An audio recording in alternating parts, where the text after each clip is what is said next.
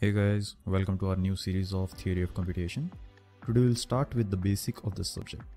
Basically, the theory of computation is a subject about what kind of computations a computer can and cannot do.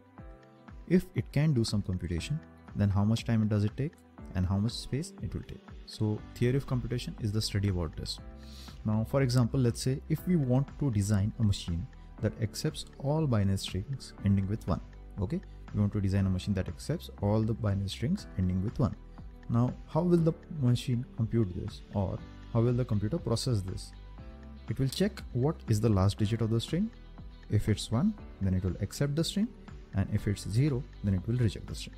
Okay, now this was the example for something a machine can compute. Now let's look at an example for a problem that a computer or a machine cannot solve. Let's say we want to design a machine that reads a code, and if the code goes into infinite loop, then it says yes, and if it does not go into infinite loop, then it says no. Now this is a problem that a computer cannot solve, or a computer cannot compute. Think about it. If the code goes in an infinite loop, the machine won't stop running the code and hence won't say yes. And if the code does not go into an infinite loop, but the number of outputs are high, the machine won't know if the code is going in infinite loop or just a long output, just by reading the code. It's like when you have been walking for a long distance, it feels like you have been walking forever.